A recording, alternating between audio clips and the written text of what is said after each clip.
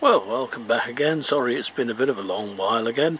I've got here a little Ferguson 8-track radio receiver come amplifier.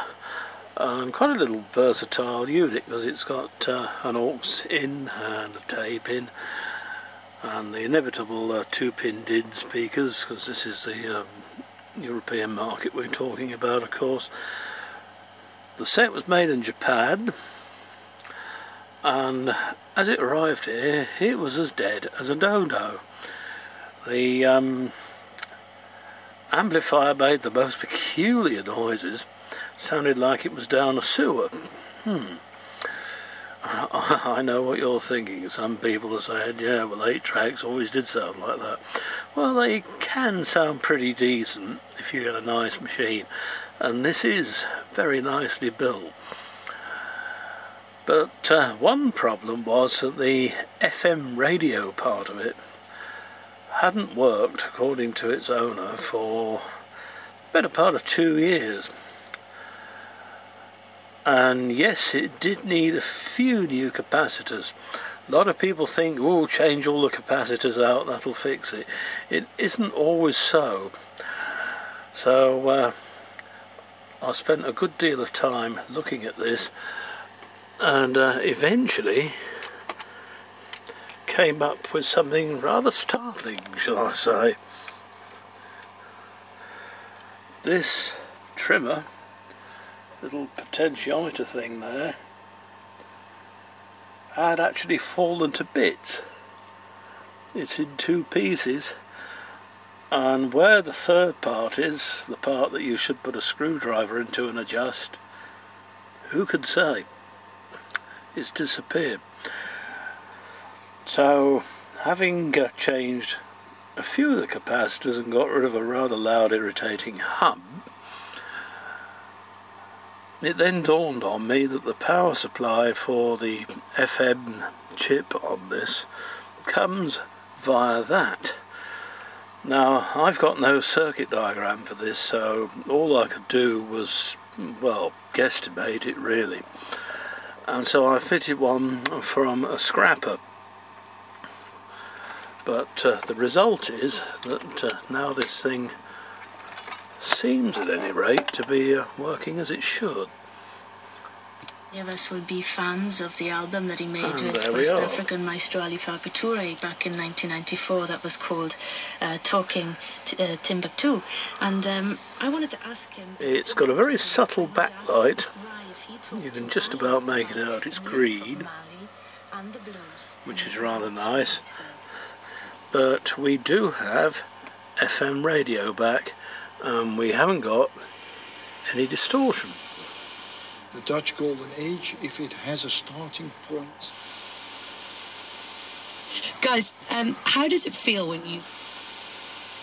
Masters, we need to go back a few years to the moment the King of Spain, a man born in Ghent in today's Belgium, decided...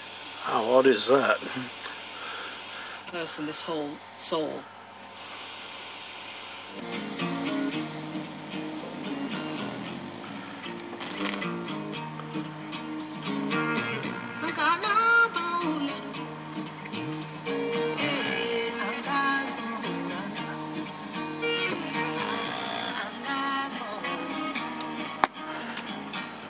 And there you are. FM stereo is back to working as it should do.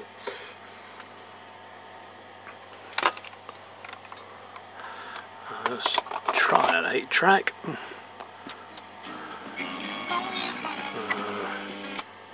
Move it to there.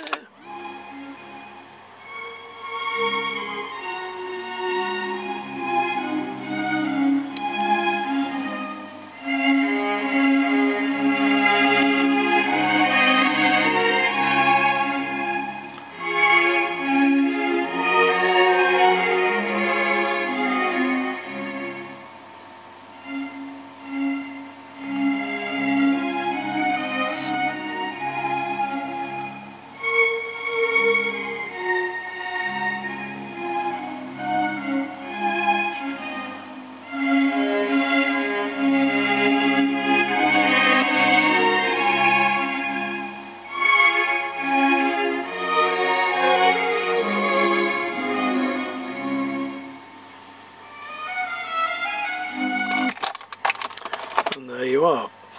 Instead of the usual failure prone push two pieces of springy metal together switch, this actually has a proper micro switch in the mechanism, which is engaged and gives you a much more positive feel. And the 8-track mechanism itself is built like a tank. You'll very often find on later equipment that this little item here, for example, is plastic. When they crack, of course, you can imagine what happens. You can't ever secure the head properly again once that's occurred. And yes, I've done various bodges in the past with shrink sleeve and so on for people, and even managed to fabricate a new bit once, but so there we are. That's a little Ferguson back in full voice, back when they used to make things quite nicely, before it just became a sort of well, it's a byword for crap now, isn't it, I'm afraid. Speaking of making bits and crap, we have here a rather stylish Philips D8958 twin cassette CD player, and radio, huge. You can imagine how big this is with the speakers. There they are.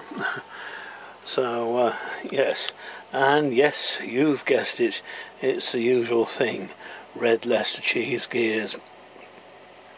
Although it will play back and record quite happily, it won't rewind or fast forward, and I know exactly what's happened to it. The gears they used on these Philips things, Lord knows why they did it, were made out of a very inferior grade of plastic, very, very soft. I expect they did it probably for quiet running. They may have done it simply cynically just to say, up yours, you've got to replace this after a few years. But yeah, you decide. But making a nice equipment like this and then spoiling it with something as stupid as that, they really did want their asses kicking, didn't they? Anyway, they were part of Phoebus, I suppose, the planned obsolescence light bulb conspiracy, for those of you who have seen that. Oh yes, make every little thing a little better and a little more desirable, and it's oh no, we can't get the parts for that, Gov. Oh no, Gov, they stopped making that 5 milliseconds ago, Gov. Well, you know the way it goes. Anyway, so we might be seeing this back again. We might not, on the other hand. I won't hold out any promises, but it's got the servo-controlled tape mechanisms, which were really very nice. They even made one for a home computer like it, but alas, that too suffered from the red Leicester cheese gears. And there's the casing for the little Ferguson. I've given it a coating of shellac varnish just to sort of brighten it up a bit. And ye olde Amstrad with its pop-out record deck, which is still working very well.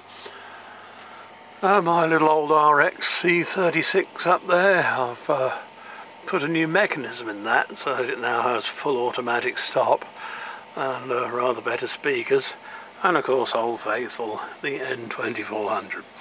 Anyway, see you again soon, and I do say soon. Might be putting a few things on eBay presently.